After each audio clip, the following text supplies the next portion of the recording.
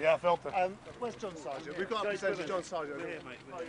Well, you have a major lobbying scandal going on right now in the UK. Members of Parliament resigning, criminal investigations, and then hiding in plain view is one of the most famous, but at the same time secretive lobbying organizations in the world.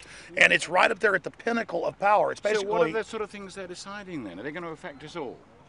Absolutely.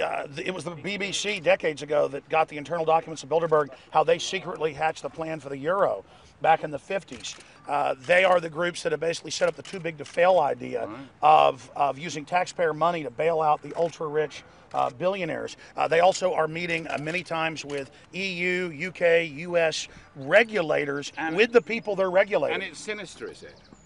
It is very, very sinister because you have people like Prince Bernhard who founded it, So they're up to no good in there. That's what you're really telling me is that all these people who we think are kind of okay, they're not okay. Not everyone who goes to Bilderberg from my research is a scoundrel or a villain. Oh, that's good. But there are definitely villains in there who are trying to basically organize government and business. So, and this is a plot against ordinary people then, is it?